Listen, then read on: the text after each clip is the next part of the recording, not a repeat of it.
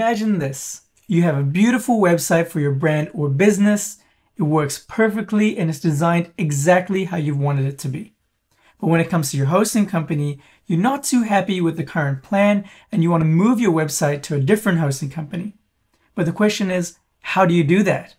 Well, if that sounds like you, make sure you keep watching because in this video, I'm going to be showing you how to move your website from its current hosting company to a brand new hosting provider. This process is also called migrating, so we'll be migrating our website that I currently have hosted on GoDaddy to new hosting on SiteGround. And this is the website that we'll be moving from GoDaddy to SiteGround, yazbsf.com. And I'm just showing you this here, that it's currently on GoDaddy. And the domain itself is registered on Google Domains. And if you think about it, a website that's hosted on a web server at its core is made up of a bunch of files and folders, right? All we're trying to do is move our website from one place to another, kind of like moving our files from one folder to another. Sounds simple, right? Because it is. There's some easy methods to do this, as well as some more technical methods. Now, I know you're a busy person, and I want to help you get your website onto your new hosting as soon as possible. So the method I'll show you is a very simple and fast one, and it's all done through a WordPress plugin, WP All-in-One Migration. And this is the website we're going to be migrating today. And what I've done is created a brand new website from scratch and installed the Astra theme. Astra is a wonderful theme made by none other than Brainstorm Force. They offer so many different website designs as part of their starter templates. And of course, I've gone with one that's about a pizzeria, about pizza. To be honest, who doesn't love pizza? You know what? If you love pizza and WordPress, go ahead and hit the like button down below and show your love. You guys are my kind of people. Anyway, this is what the website looks like. It's really beautiful. It's got a lot of content. I just wanted to install this template so that we have some content when we transfer our website over. But anyway, that's what it looks like. It's a really beautiful website once again. Right, so now we're going to go back into our dashboard. And the first thing we're going to do is install the WP All-in-One Migration plugin. To do that, go onto the plugins on the left-hand side there. And this will take us into our plugins menu where it will show you all the active plugins on your website. And what we're going to do now is press the Add New button at the top. And once it loads, we can go ahead on the search bar right here and search for WP All-in-One. And the one we're looking for is this one, the first one right here. We can go ahead and press the Install Now button.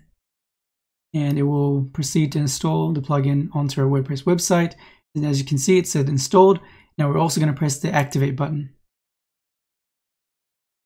How the plugin basically works is that it packs up your website into a single file that you can transfer over onto your new WordPress website on your new hosting and basically unpack it to become the exact same website that you started from. Pretty simple and really cool, and it works really well. Okay, so right now, make sure we're on the export setting because we're going to be packing up this existing website. So what we're going to do is press the export to, and you have a bunch of different options here that you can export to. You can even export it to Dropbox, Google Drive, and a bunch of other cloud storage solutions. What we're going to do is just export it to a file onto our local computer. And it's going to check everything and it's going to begin packing up your website. And now you can see that the file is ready for us to download, www.yazbsf.com. I'll just press that button to begin downloading it. And that will save onto my local drive. Once that's done, I'm going to go on to SiteGround.com. As you can see here, this is what the SiteGround homepage looks like. Assuming you already have an account, you can go ahead and log in. Alternatively, you can choose whatever hosting provider you want. And just a disclaimer that this method will work no matter what hosting plan you choose. For this current tutorial, I'm just simply using GoDaddy to SiteGround, but it can work with any other hosting plan you want to choose. So I already have a SiteGround login, so I'm going to go ahead and log in here. And in this tutorial, I'm going to be moving my existing domain as well, along with my website. So to do so, we're going to go into the Websites tab, and then we're going to click New Website. And from here, it'll give you a few options on setting up your new website. And we already know that we have an existing website and existing domain. So we're going to press Select on Existing Domain. And down here, we're going to enter the name of our domain. So we got yazbsf.com. We're going to press Continue. And that's going to load up the next settings. And of course, it gives you a warning saying that you should have access to this domain because this domain is currently registered on Google Domains and not SiteGround itself. And that's fine. We're going to press Continue. And it does give you an option to migrate your website, but not every hosting plan has this option. So we're just going to continue with start new website and install WordPress. I'm going to press select here, WordPress.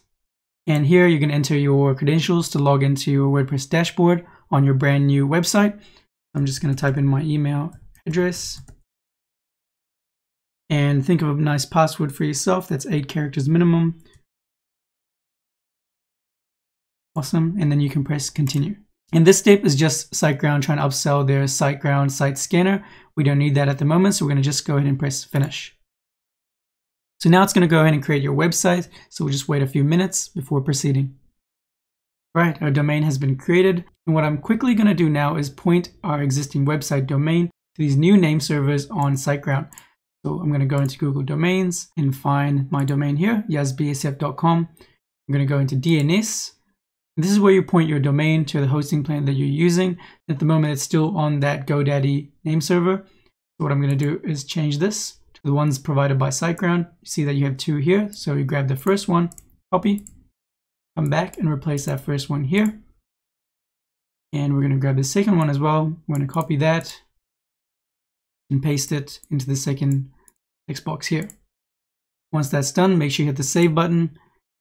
And they'll take effect within 48 hours. Sometimes it can take a lot less than that, so just keep checking your website. If you want to learn more about registering a new domain or pointing an existing domain to a new hosting, make sure you check the links below because we have videos to help you with that as well. And once you do that, it should show you something like this. With the dashboard, it looks similar to what we had before, but this is a brand new one with the SiteGround kind of theme already pre-installed. And what we're going to do now is again go back and install that WP all-in-one migration plugin. And we're going to search for WP all-in-one. And here we are. I'm going to press install once again. And we're also going to activate it. Awesome. We can see that on the list here. And we're going to go on the left-hand side. And obviously it looks familiar. It's the same exact plugin we used before. But instead of exporting this time, we're going to go back and press import on the left-hand side here. And this is where we're going to be uploading that file we created initially. And we're going to press import from file. And you can proceed to find the file and upload that same file you created. And as you can see here, you can see the progress bar showing you the upload progress for the file. Here we go, 90%, and it's all done. So it gives you a warning here. The import process will overwrite your current website, including the database, media, plugins, and themes. And that's fine. This website's completely new from scratch. We're going to press proceed. Now it's going to import all the website content from your previous website. Your site has been imported successfully. Save permalink structures, open a new window, optional review the plugin. So we're going to just click save permalink structure. And once that's done, it's going to log you out because right now it's installed the original website onto your new website. So the first website we started off with, this is exactly the same as that website. So we're going to log in with the same credentials as your original WordPress website. And because we opened the permalink settings menu, this is where we're going to land on. So all you have to do is just come down to the bottom and press save changes. Permalink structure updated. And now that should have everything that we had on the original website. So if we go ahead and press visit site, we should be seeing, you guessed it, a bunch of pizza. The same pizzeria website we had at the start, we can see right now is on the new hosting plan. And on this website, we can type in our domain name. It'll tell us where that website is hosted. So I'm just going to type in yazbsf.com, enter. And as you can see here, you can see that it shows the SiteGround name servers, which means that the website we just saw, this one right here, is hosted on SiteGround now. It's the exact same website we saw at the start of the video, but rather than being on GoDaddy like we started out with, now it's on SiteGround. We've managed to migrate our website from our initial hosting company to our new hosting company. It's really easy. It only took a few steps, and that's it, guys. That's all there is to it. And that's all for today's video. If you guys had any trouble or any questions about the process I've taught you in this video, make sure you leave a question down in the comments below and I'll be more than happy to help you out. And if you got value out of this video, make sure you help us out by subscribing down below and turn on notifications so you don't miss out on our future WordPress tutorials. Thanks so much for watching, guys. I'm Yaz, this is Brainstorm Force, and I'll see you in the next one.